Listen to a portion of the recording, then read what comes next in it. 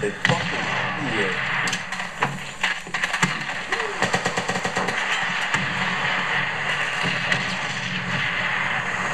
Enemy recon plane right above us. If you're a professional photographer, you probably won't be interested in this video. As a hobbyist like myself, I can't really afford to buy the name brand parts to go with my Canon 550D or Ti2, so I've had to shop around and look for bargain replacements or third-party replacements. And so when I wanted a battery grip, and I looked at the Canon's version of the battery grip, which cost £160 in the UK, I thought this is way too much money. So looked online. There's a variety of stores where you can buy third-party grips.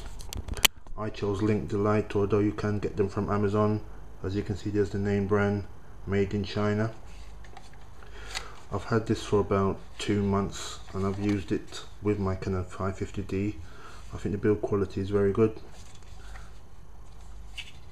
and it doesn't feel cheap, although it is quite cheap. I got this grip, which comes with this holder, which holds 2 of the LPE8 batteries. LPE8 batteries there. It comes with this holder, which can hold 2 batteries. It also comes with this holder, which can hold 6 AA, or is it AAA batteries, 2, 4, 5 and 6. Each can fit into the battery grip like that. At the moment I use 2 of these LPEA batteries, E8 batteries, as these also come supplied with the pack. This is the Canon branded battery. Go for retail in the UK £50 each, or you can get this pack of 2. One's in the charger, and this one, which is a much cheaper brand.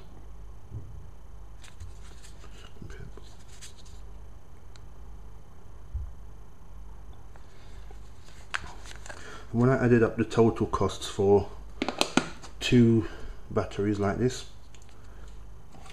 a battery grip, and I almost forgot, a remote shutter cable release, this cost around £20 for if you wanted the Canon version. It would total, for the Canon version, 2 of these plus the Canon battery grip would cost about £280, or about $450 US. Instead of paying all of that amount of money, sorry, I decided to get the third-party version, which comes with this battery grip, 2 third-party batteries, and this remote shutter cable, which cost me $50 US, or it came around 30 or 31 pounds.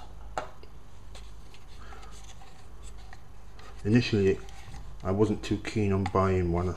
I thought it would make my camera look a bit bulky, but after using it and getting used to it for about a day or so, I've fallen in love with it, and it's very good in terms of taking photos with the camera held vertically, and it's quite easy to fit in.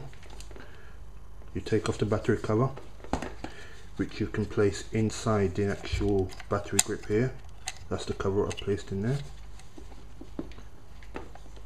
and you simply slide it in.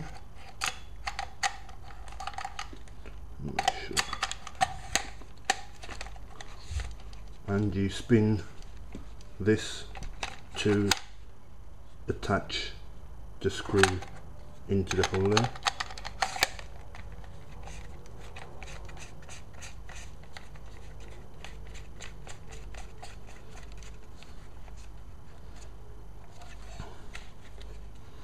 And there you go. In terms of the finish, it looks very similar to the actual 550D. You couldn't really tell that one is from Canon and one is from a third party in China. Then put the two batteries in there, switch and lock, and there you go.